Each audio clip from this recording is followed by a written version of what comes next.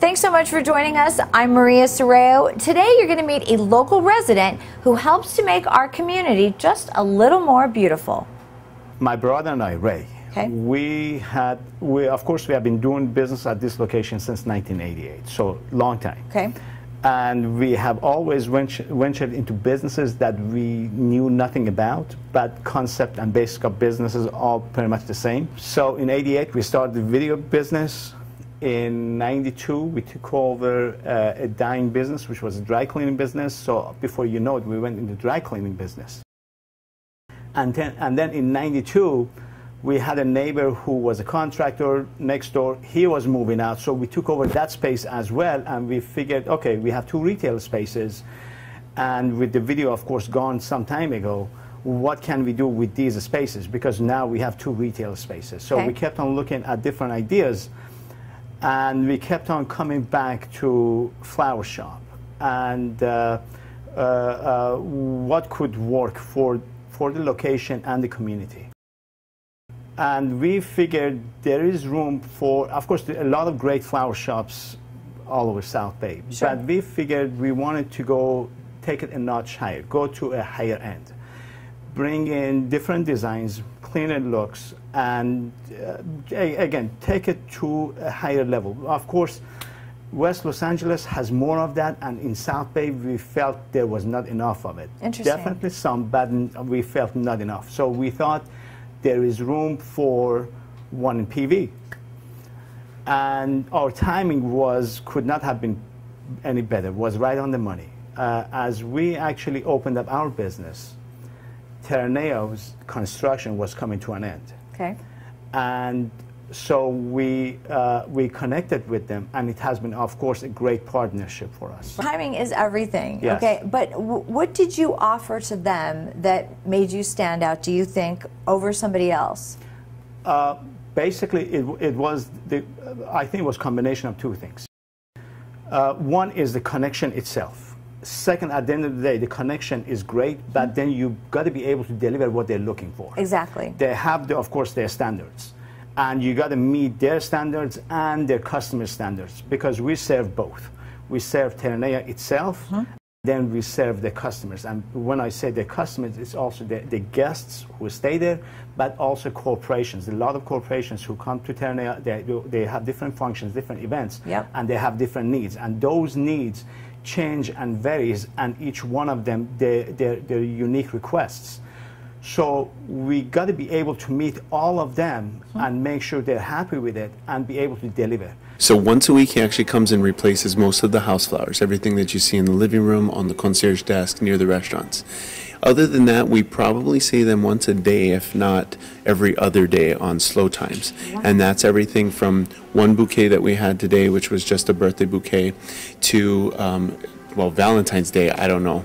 I think he actually was here the whole day.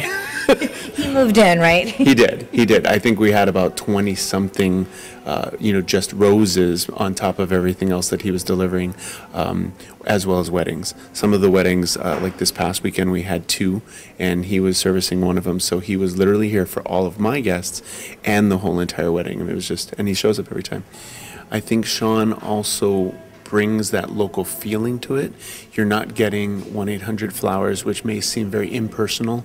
We also have a few things that are named for specific arrangements that we've had guests say, oh, I loved that, and he created one that's in a fishbowl with shells, or he creates the one with the bamboo, and it kind of takes on its own personality, but he knows that that's what our guests liked, as well as he knows how to deal with the seasons out here, the way the flowers kind of blend with what people are asking for.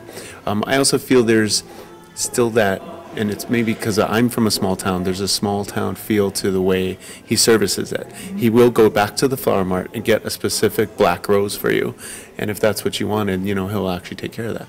The interesting thing is there's a whole part of the conversation with the guest that you have to have and sort of memorize, and that's what Sean can listen to exactly. So whereas other people, including myself, might interpret something the way we think it was said, if you say to him, okay, Sean, she said she prefers pink, she said she's allergic to lilies, she doesn't like the hydrangea, but she loved that sort of green leafy thing, and he'll kind of okay, I hear it, okay, I gotcha, and he'll start figuring something out, and sure enough, it'll show up and look pretty much exactly like that. Yeah, it's great. He really can take what you say and interpret it almost exactly to what you thought you needed. Yeah.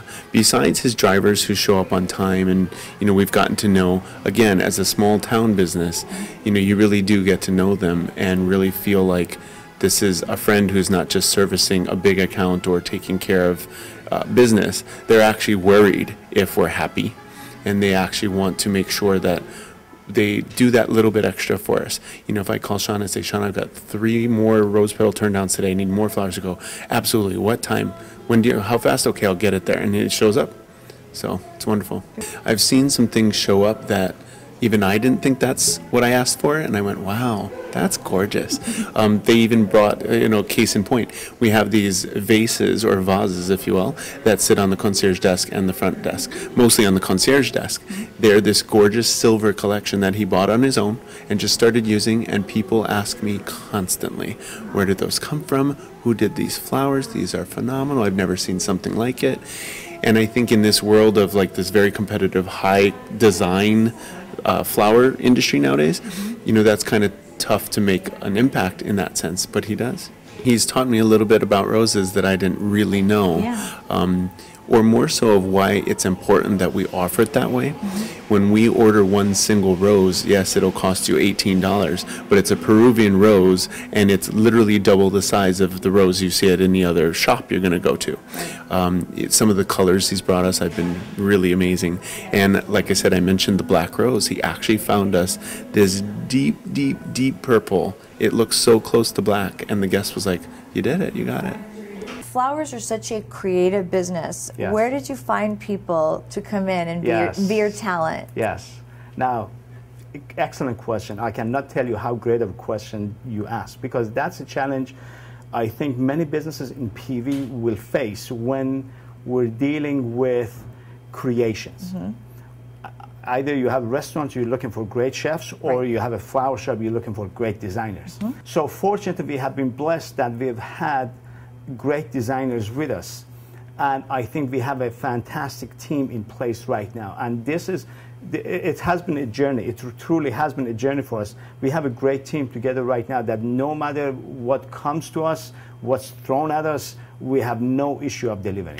Flowers are very emotional. Yeah, absolutely. So it's not just a cut and dry kind of a thing. Absolutely. And you have to be able to sit down with people and really kind of lock into what they want to do. Now, do you do that? I do that. Okay. I have learned to do that. Okay. I'm sure, because that's a huge task in itself. Absolutely, and that's one of the things I have totally learned, that you can't necessarily be imposing your views on someone else. Right. You just can't do that, because somebody who comes here, they pretty much have pretty good ideas of what they're looking for. Right. Unfortunately, today, with the existence of the internet, people do search, they have pictures, they have images, they have colors, they have fabrics. So, and I ask them, I bring in the materials to convey that visual connections. Right. And I quite often say, if you're thinking of red, let me see what red are you thinking, because there's light red, there's dark red, and I may be thinking of one, you may be thinking of another. So for us to be on the same page, bring me as much information as possible, and then connecting, and then itemizing everything, and then making sure that you're delivering exactly what they're looking for. That becomes a task to itself, and that's why it's really a very time-consuming, physically and mentally, and a lot of people don't realize it, because every piece we have to count, every piece we have to make sure it gets executed, and then the end product got to be what has been promised. Where do you get the flowers? How often do you get flowers? How does that work? Flowers, we go to the downtown flower market. Okay. It works combinations. I go to the market at least once, maybe twice a week. Okay. And then we have deliveries twice a week. Wow. So combinations of going back and forth. If I'm looking for more specific things, then if I have to go multiple times, then I have to go multiple times. But if they're general stuff that we can just fax the order to one of our wholesalers, then they actually, the market, how it works is that there are different suppliers who specialize in different things. Interesting. So if I'm looking for specific things, that means I have accounts with this wholesaler, with that wholesaler, and so on. And then one of the wholesalers that we have great relationship with, he knows who we deal with. So when I'm faxing an order in, he'll bring us the things that we normally get from him, and then he'll go around the rest of the vendors and get the rest, grab the rest of our stuff. Wow. And that's the other thing, is that you got to pick who you deal with, because the products you will receive comes from a farm that they deal with. Right. So you got to be sure who's the farm, and then consistency of the products. I was going to say, you're looking for a certain quality, the Yes, highest quality. So exactly. you have to make sure you can trust the people that you're working with. Absolutely. Do flowers sort of go in waves as far as popularity? I mean, I think everybody loves roses all Yes. the time, but do you find that there are certain times of the year when people want different flowers? Pretty much consistent. The only thing I'm noticing these days, especially with brides, is that baby's breaths coming back in. Wow, interesting. And I never thought, we'll see that, but it's interesting enough. More and more, I'm having conversations to include baby's breath. So I don't know if it's a fad or if it's going to be a new trend. Interesting. Remains to be seen. But tradition, I mean, it's about the same. And one of the things I always tell the guys, you mentioned roses. Guys, and of course, me being one of them, before I got in this business, I only knew roses and nothing but roses. And then when got in this business, I said, oh my gosh, there's so many other flowers. Yes, exactly. So when guys call to order flowers and they say, can I order a dozen red roses? Now I actually have a conversation with them. Oh. I try to tell them, you know what, there are other flowers besides roses.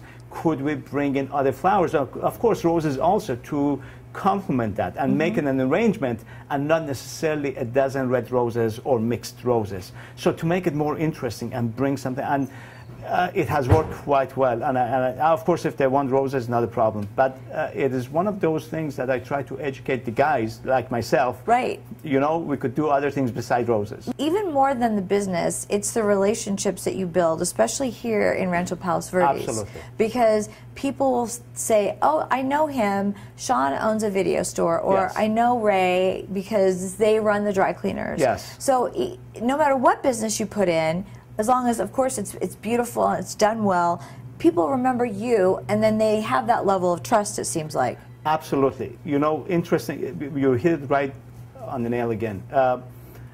I also went in the real estate business. Wow. And I have been doing real estate for past 17 years. But what was interesting was that our customers at the cleaners, I was able and am able to capture many of their real estate transactions, because there was a friendship that has been made throughout the years. Going back to the Terranea, is that when you went in there to cultivate that relationship, they must have huge demands on you. Was that overwhelming, or was it welcoming? With Terranea, we actually connected with them.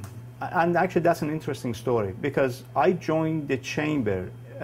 We joined the chamber in 2008, and that's an interesting story by itself, because I really didn't know much about the chamber. December of 2007, a gentleman walked in with a red hat, and he came in, John Heath, bless him. He came in and he said, I think you guys should join the chamber. You're a new business. And I was thinking, how did he find out that, we're here? And, how do I get rid of him now? You're stuck. So I told him, why don't you come back next year? Interestingly enough, he came back January 2nd. I remember it vividly. He came back January 2nd, and he said, well, it's next year. And being in the sales myself, I appreciated that so much. I said, okay, you know what? He did come back. And I said, so what do I do? He said, fill out the sign, and this is the check you pay. So we did it. And then I went to some of the mixers that the chamber had. So we kept on connecting to some of the local businesses that we were actually after.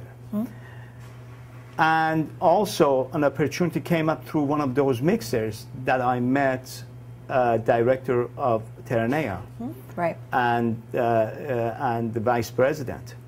So a connection was made, and it was fortunate, of course, for us that we stayed friends, and we're still friends. And